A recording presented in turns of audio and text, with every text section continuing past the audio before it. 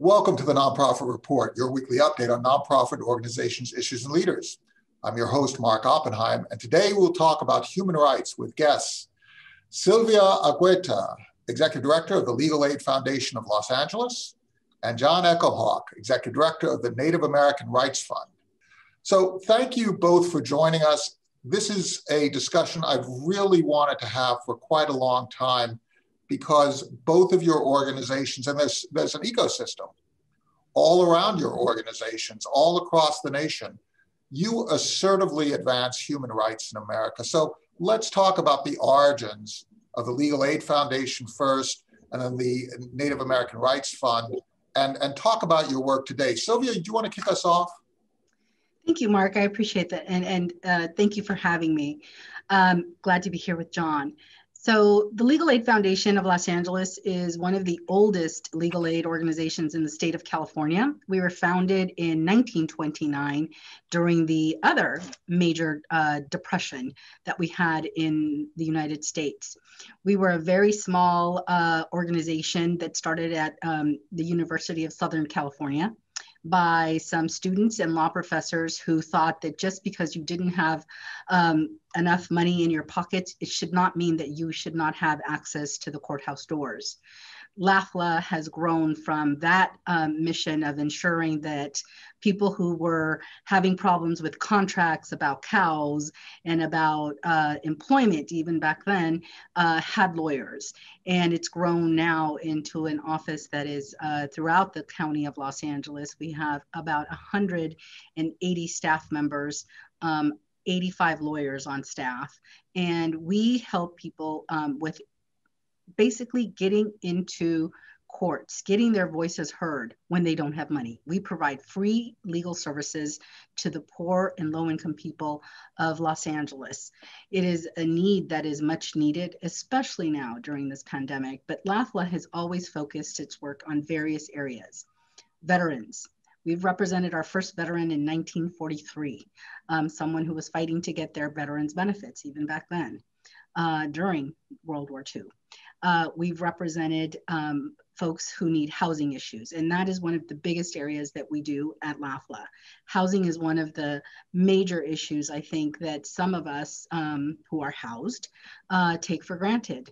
But there are so many unhoused people throughout our 90-year history that it has been at the forefront of the work that LAFLA has done.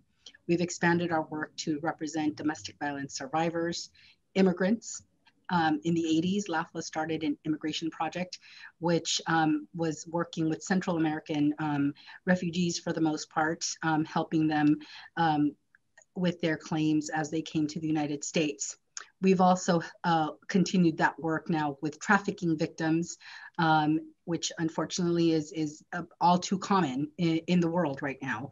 And we continue that work. And John, when you look at the history of how laws have been used to impact Native peoples here in this country, that sort of redress is a very complicated effort. So could you talk a little bit about how your organization came to be and your thrust?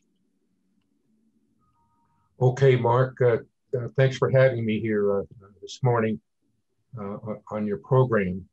We always like to talk about our work because most people don't know anything about Native American issues. We are in our 50th year. We started 50 years ago in 1970. We grew out of the civil rights movement in the 60s, where everybody was asserting rights to equality. But for Native people, what they wanted was treaty rights. Their rights to continue as sovereign Indian tribes, nations. The federal policy beginning in the 50s into the 60s was basically to terminate Indian tribes, forget about the treaties, sell our lands, end our reservations, terminate our tribes, send us to the cities. We had to be like white people. And they never asked us about that, but that's what they were trying to do to us. So that became our focus to assert treaty rights. Of course, as you just said, you got to have money for lawyers to go to court, and our people were the poorest of the poor. And so we were really pleased in the 1960s when the federal government, for the first time, building on what Silvia was talking about, private foundations providing legal aid, the federal government, through the Office of Economic Opportunity, started setting up federally funded legal aid offices across the country. And 7 of those were set up on Indian reservations. And so they started getting all these young lawyers going out to the reservations, from Harvard and Yale, and all these really smart young lawyers. And they discovered this federal Indian law too, the treaties, and listened to our people. And we want our treaty rights. So they started bringing all these cases under the treaties. And of course, treaties, well, what are they? They're the supreme law of the land. Our rights are recognized in the US Constitution. They say the United States makes treaties with Indian tribes because they're sovereign nations, just like foreign nations, just like states, we're governments. And the federal government deals with us through treaties, and treaties are the supreme law of the land. So when those treaties start getting ignored, that's basically illegal. So we started taking these treaties to the court and started enforcing them. I was going through law school in the late 60s as one of the first Native American law students, because again, the federal government recognized we didn't have any Native lawyers virtually, and started providing scholarships for us to go to law school. And so I went to law school, and to the credit of the faculty there where I went, University of New Mexico in Albuquerque, they put together one of the first courses in federal Indian law. So I learned about all these treaties and rights, and other Native students I was with, we all agreed our leaders, they don't really know this information. They don't know what's going on. And then we got connected with the legal aid lawyers on the reservations and really saw the potential for all of this. So when I graduated from law school, I worked together with some other lawyers and tribal leaders who had the same idea to start the National Indian Legal Defense Fund, called the Native American Rights Fund, modeled after the NAACP Legal Defense Fund, the Mexican American Legal Defense Fund. They got their initial funding from the Ford Foundation in New York City. So that's where we went. We went to the Ford Foundation, explained all this, and Ford gave us a grant, and away we went. We've been litigating these Native American rights cases now for 50 years. It's really changed everything. The old Indian termination policy is over. Now the federal government recognizes the policy of federal Indian self-determination and our right to exist as sovereign nations, and it's changed everything. We now have 18 lawyers and 3 offices, and we continue to represent our people. And this idea of it's one thing to make laws, it's one thing to legislate, but then there's the whole idea of access to the legal system. It's being equipped to fight for rights. It's being equipped to actually assert a voice. That's really the thing that distinguishes America, because the rights are not in our democracy. They're not reserved for only people who are in power. Rights are not reserved only for people who have money. Rights are here to be equally enforced, at least in theory. But in order to do that, you have to be able to equalize for people who have less resource versus people who have more. Individuals versus corporations, right? There needs to be some way of moving forward. So you're both, although you are very important organizations, you're small, but you are mighty. So how do you become the force that you need to be on behalf of those that you represent, Silvia? How do you take the limited resources that you have and make sure that they're distributed in a way that has the greatest impact? Because you can't take every case, can you? Not. No, sadly, for every person that seeks our help, we turn one away. We simply don't have the resources. So we attack, and I mean attack, the issues that people are facing, that our clients come to our doors, that so you select issues based on the leverage and the importance across the community. John, do you do the same thing when you decide to take on an issue?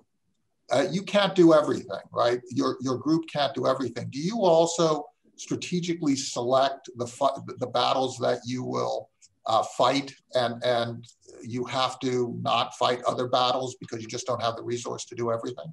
Yes, we're very strategic, Mark. We've got all Native American board of directors. They set these priorities, the most important issues. So that's what we look for. We get so many requests for assistance. We just focus on these priority issues and select the most important cases that are going to have the biggest impact for our people. So your board and your staff, and you listen to the people who you represent.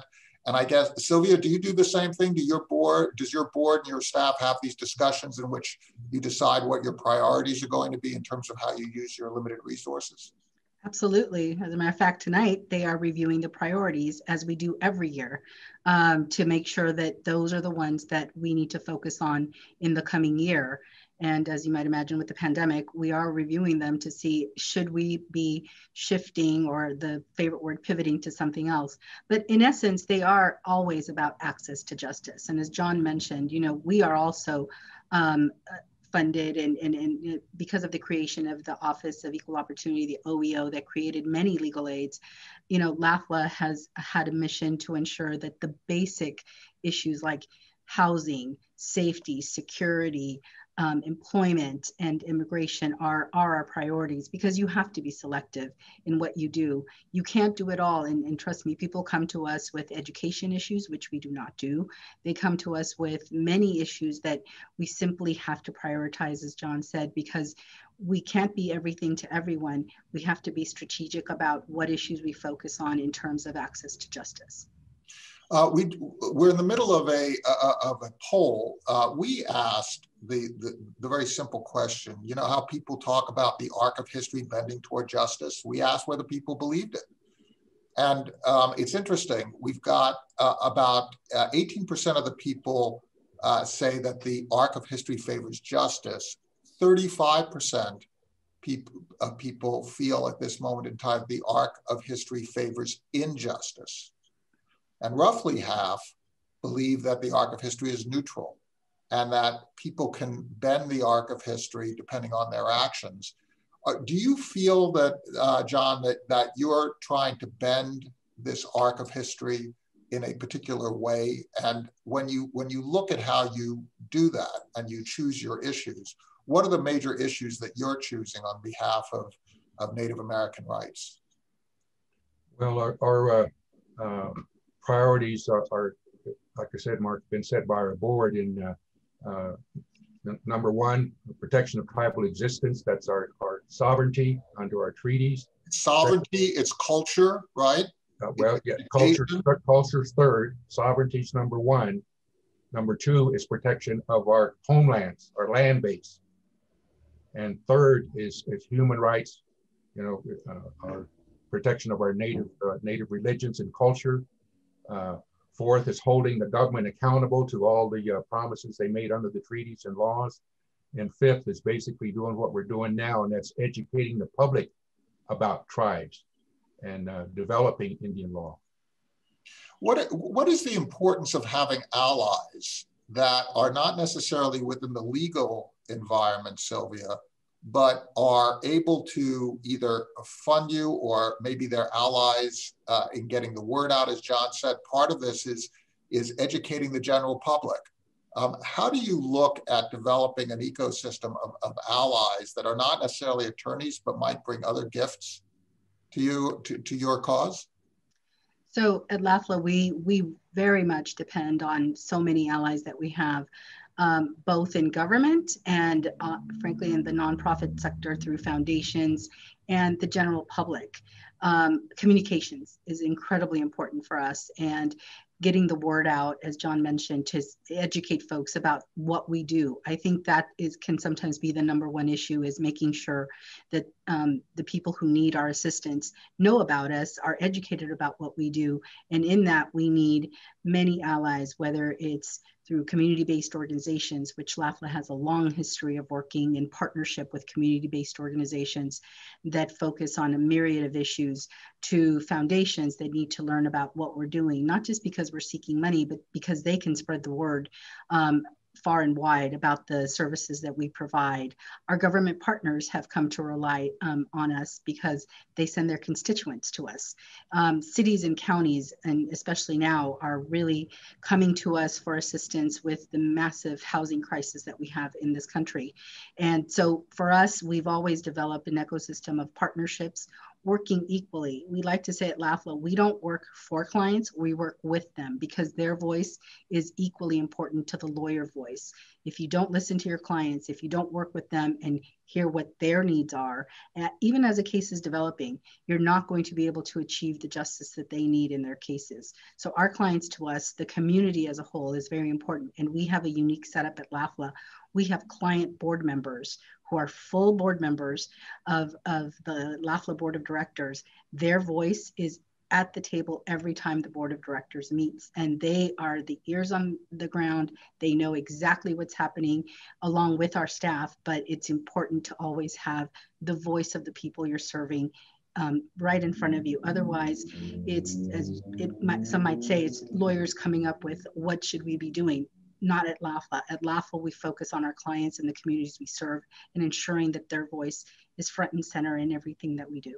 So in your sense, as in John's, you're keeping in the center of your sensibility the fact that you serve individuals. You're not a purpose unto yourself. You want to understand the community needs. You want to make sure that the community itself is represented on your board, just as John does, because you're not leveraging your skills for a purpose only. You are advancing justice on a very personal level for individuals who must also have a voice in terms of how you do it. That is correct. It's important. The client voice is one of the most important voices in the organization, and we help individuals. We sometimes are able to do it broadly and change laws and policies, but we need to know what our clients, what the community-based organizations that work with us think and assist us in coming up with what should we be focused on. And that's why we do the priority setting, to ensure that not only the client voice is heard, community voice is heard, and that the board can decide what makes sense for the coming year for LAFLA to focus on. They don't change much, I should say, because there are some parameters: access to justice, civil rights, human rights, very important. But how we go about doing them, I think, is what we are focused on to ensure that our clients have the voice that sometimes is very much denied to them. You know, equal justice under law has to be equal, not only in the courthouse, but in what we do and how we practice law. Now, we just completed a poll where we asked, when rights have been violated by the government or business or individual actors, are reparations proper? Right? If my landlord is violating my rights and I sue my landlord and I win in court, should the landlord be in some way made to pay me something, a reparation? Or if a treaty right is violated, are reparations in order? And we had a interesting split. 80% people said yes, 20% of the people say no. So let's talk a little bit about reparations, because it's a complicated issue, right? Certainly for Native peoples or African Americans whose forebears were brought over as slaves, those are the big issues. But it really permeates society. John, could you just comment on your view about the whole reparations question? Yes, for tribes, the Congress passed the Indian Claims Commission Act back in the 1940s because, of course, with the treaties and the negotiation of things, there was so much inequity that went on there. You know, tribes weren't really paid adequate compensation for the lands that were taken under the treaties, and you know they kept some, but still they had to give up a lot. And through this Indian Claims Commission process, basically tribes finally got paid something for lands that were taken, you know, without just compensation. So that was really kind of the big one. These days, you know, we continue on doing what we can, and reparations are possible occasionally. We happen to have been involved in the largest reparation case in the history of the United States. the largest judgment against the United States, $3.4 billion in a class action case brought on behalf of individual Indians for mismanagement of their Indian trust accounts. Basically, Mark, our lands are held in trust for us by the federal government under the treaties. They have the legal title, we have the beneficial title. That makes the federal government a trustee. And you know what trustees do? They're like our banker. You know, they've got fiduciary obligations. And so whenever we lease our lands for any kind of development or something, the money goes to the federal government. They collect that money for us and hold that in accounts for us, trust accounts.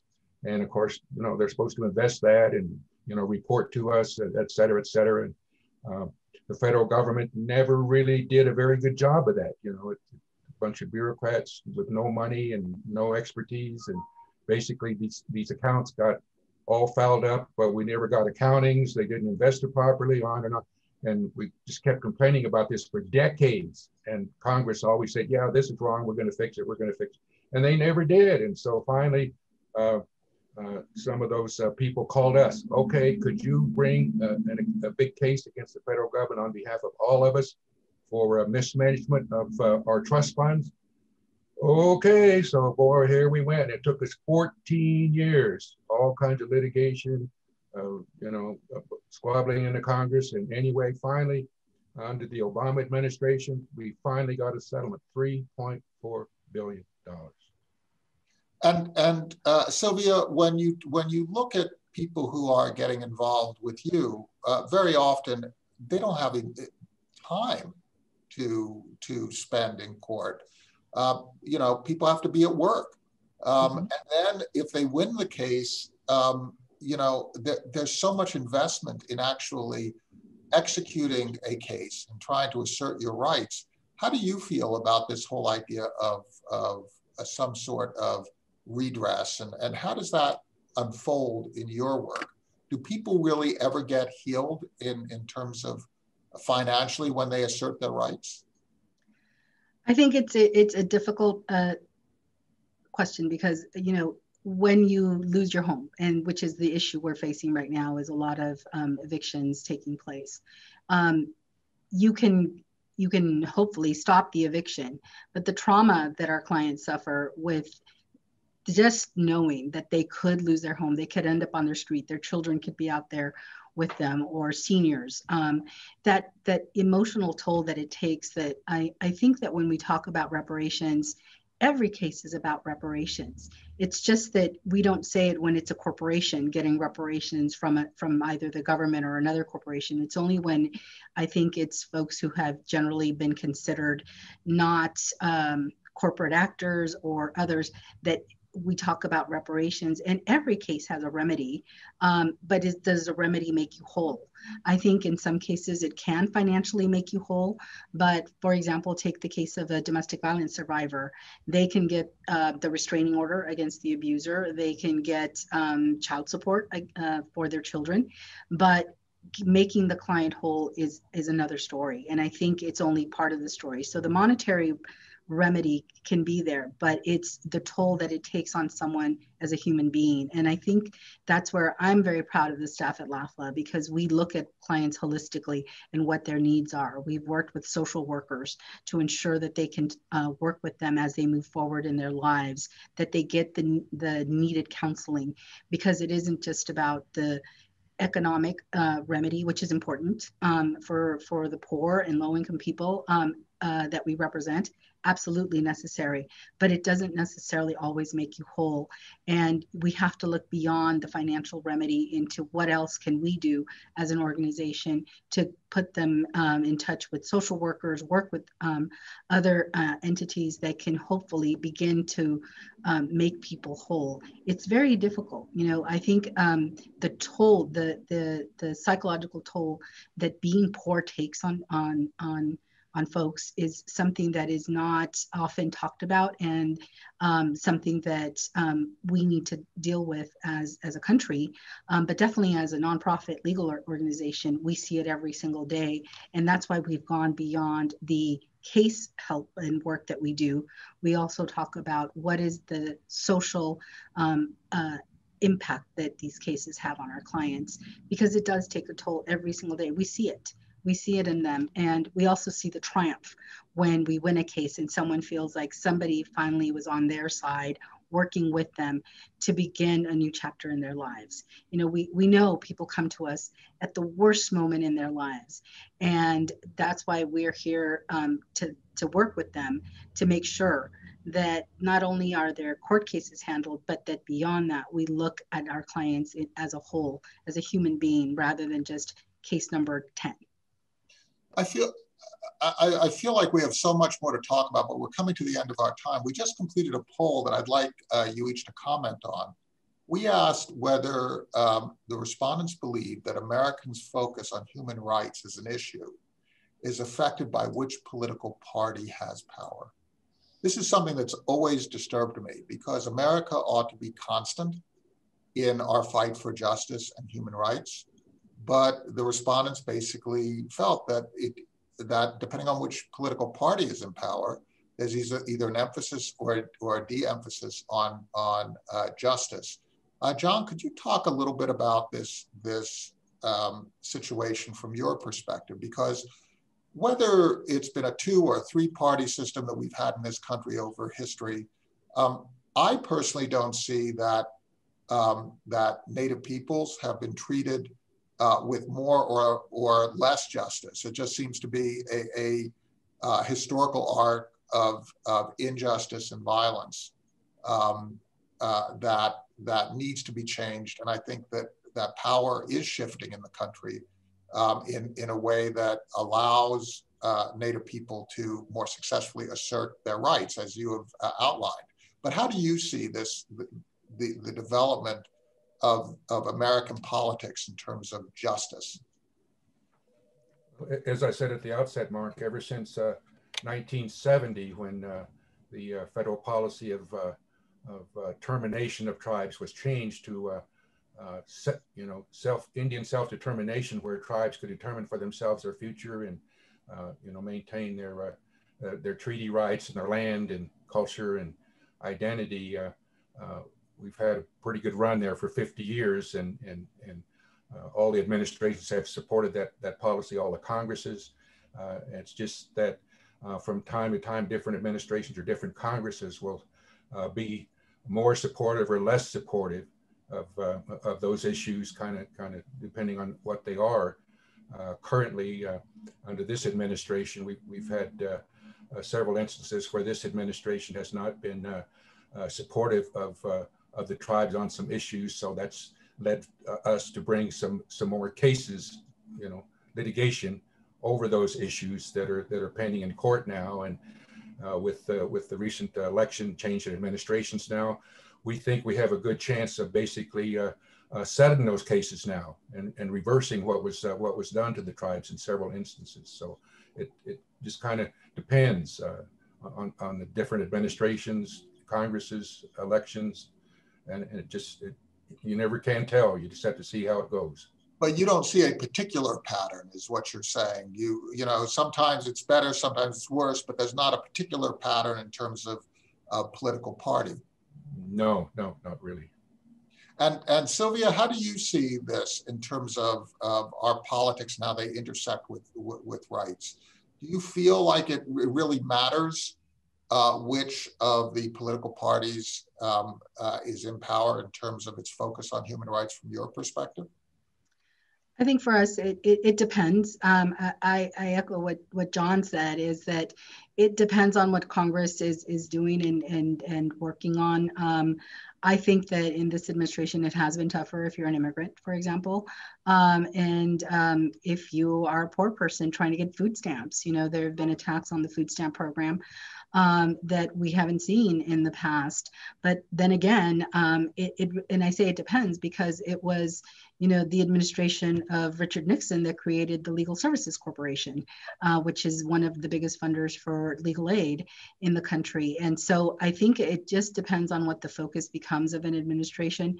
I think recently, particularly in this administration, programs that assist poor people, whether it's Social Security, food stamps, or even housing, have been under attack and have made it much harder.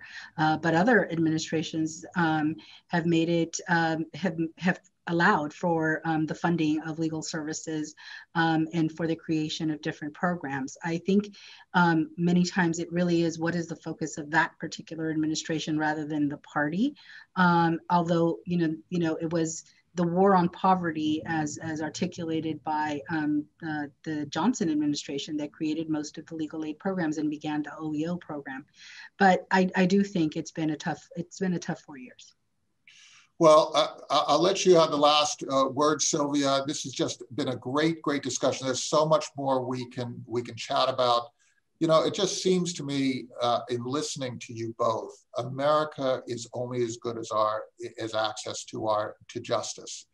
And so this idea of us all being actively engaged in ensuring that justice is equally applied across different peoples, and that we pay attention to the laws, that everyone has a voice and everybody gets heard, is so important. Thank you so much, Silvia Argueta, John Echohawk.